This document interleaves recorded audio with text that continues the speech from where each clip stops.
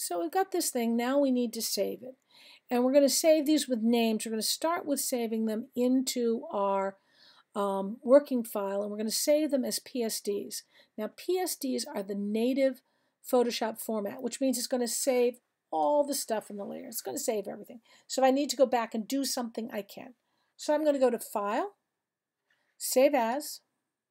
Oh, save, oh Lord, new thing they put on there. Okay, I'm going to ignore that. I'm going to put in here, I'm going to call this Hand 1 PSD. There it is. See the PSD? PSD means it's a native Photoshop format. Maximum, blah, blah, blah. It's fine.